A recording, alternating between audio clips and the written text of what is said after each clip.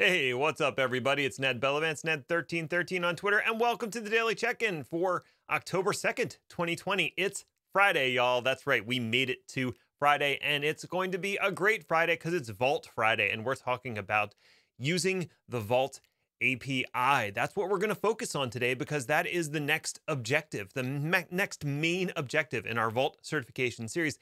And just like the Vault UI that was last week, this one is going to be a one-parter because there's really only two enabling objectives under our primary objective. So it is easy to storm through this one, and that is exactly what we're going to do. Because honestly, for the associate exam, HashiCorp doesn't expect you to know a ton about the Vault API, just to be aware of that it exists, a little bit on how to use it, and that's it. That's all you need to know. You're not going to be like writing programming on it. It's just a little bit. So that's what we're going to cover in today's episode. I just want to remind you that I have officially published my Vault certification guide on LeanPub, but I am working my way through writing it. So it's only like 20% done, but it is published and available. You can buy a copy now. I will finish it. That is my promise. I will finish it. Some people have already bought it, so I'm on the hook. I am almost done Objective 3, and I'm also going to include the links to the videos that I've been doing in the guide, so you can watch me talk if you want, if that's more enjoyable for you. So there's going to be, I'm excited about this guide. Anyway, before we get into the topic, let's check in. How are you? What's going on? Happy Friday. You made it all the way to Friday. I hope you're feeling good. I hope you've got something interesting planned for the weekend. I'm going to be going out apple picking, and that's always fun for me because I like picking apples. It's just fun. They have apple cider donuts at the place that we go to, which are amazing. They like make them there. They're fresh, and when they give them to you, they're still hot. Oh. So I'm very excited for that. I hope you have something good planned for the weekend. Now let's talk about the Vault API. I guess the easiest way to start out would be just to, let me share out my screen here. If you go to vaultproject.io and click on the API tab, this is the API. This is the easiest way to just reference it and refer to it. And probably the most important thing here is that you're basically going to use the Vault address and append paths. Now, you know we've talked about before, everything in Vault is a path. And in this case, all API routes are currently prefixed with v1 of the API because this is v1 of the API. I imagine at some point there might be a v2, but right now it's v1. So that's important to know. In terms of authentication, because Vault does require authentication to talk to it, you're basically going to be using a token, which, side note, you've been using tokens all along, even if you didn't realize it. Well, now you're explicitly using the token, and the way you do that is adding an HTTP header. The name of the header is x-vault-token. The X is because you're extending the header spec.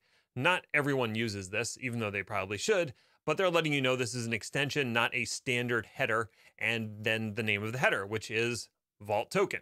That's all you need to do. That's all you need to know to interact with the Vault API. We're going to be using curl to do that. Okay, so if you go to this page, you can look up all the different things that are down the left side of the page to know more about referencing a secrets engine and all the paths that are available there. But we're not going to get into that. Let's jump over to Visual Studio Code, and I've got a little demo set up here. So what we're going to do is we'll start by getting the Vault server, the dev instance of the Vault server spun up. Go ahead and do that.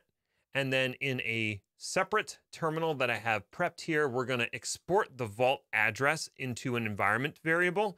Now that's important because that is going to be used for Vault login. It will also be used when we use curl a little further down. So it's a dual purpose there. It's two reasons to use it. And then let's go ahead and get logged into our Vault using the root token so we can configure some things in here. And if you've watched previous videos, I'm going to go through this pretty fast because you can refer back to those previous videos on how to use the Vault CLI to get things configured. I don't want to run through that all here, but basically I'm going to do a few things. I'm going to enable the user pass authentication method and add myself as a new user with the password tacos, because of course I am. So we'll go ahead and run those two commands here. There we go. I've successfully enabled myself as a user. Now let's enable a new secrets engine using the CLI We're going to enable a v2 version of the key value store secrets engine at the path kv2. And we're going to add one secret to it at the path kv2/toppings and set meat equal to chicken because I'm having some chicken tacos. All right. So we'll go ahead and write those two out. That secret is now on that secrets engine. And of course, if I'm going to log in as Ned, I don't yet have permissions to that new secrets engine that I just created. So I'm going to write a policy that will give me full access to that secrets engine. I'm not going to go through the contents of the policy. It's basically all access on the data. Actually, maybe I will. Let's go over and look at that key value policy. There's two paths in here. One's kv2/data, which is the path for all the data in version 2 of the key value secrets engine. And then the other path is metadata, and the capabilities there is simply list. So that's so you can get stuff like version information about the secrets that are stored in there. So you really need both of those. And that sort of gives you a hint as to what paths we'll use when we're using curl with the API. All right, so enough of that. Let's get back to here. And I'm going to go ahead and write that policy out. There we go. All right, I've created that policy, and now I'm going to add that policy to my login. So when I log in, I will automatically get that policy. All right, so that's all the stuff we're going to do with the Vault CLI. Now we're going to start using the API instead. It's a little bit different. So the first thing we need to do, as you might imagine, is log in as ourselves. I'm going to log in as myself. And that's going to be a post request because I have to send information to the Vault server and then receive a response. So in the request, it's a post, and I'm going to give it my username and password. In the response that I get back from Vault, it will give me a bunch of information, including my token that I can use to do further actions on the Vault server. So we're using curl. The request type is post. The data, this is the data that I'm submitting as part of the post, and it's a JSON document that specifies username is Ned and password is tacos. Obviously, the package of data will be different for different authentication providers, but this is what's required for UserPass. And then where do I send this information? Well, the path here, it's going to be the Vault address. Remember, we have that stored in our environment variable, v1, because it's always v1. This is an authentication method, so auth. The UserPass method I enabled at the default path, so it's going to be UserPass. I want to perform a login, and I want to perform that login as me. So that's the full path that we're sending this request to, and I'm going to pipe the response through JQ or a JSON query so that it'll format it nicely for us. So I'm going to go ahead and grab this whole thing here, copy it, paste it down here, hit enter, and there we go. We got a good response from our Vault server, and it's nicely formatted. Thank you, JQ, for nicely formatting things for us. And if you look under the auth section in here, you can see it gave us our client token and our accessor, and it actually also gave us the policies that were assigned. So you can see I got that allow KV2 policy that I need to read secrets.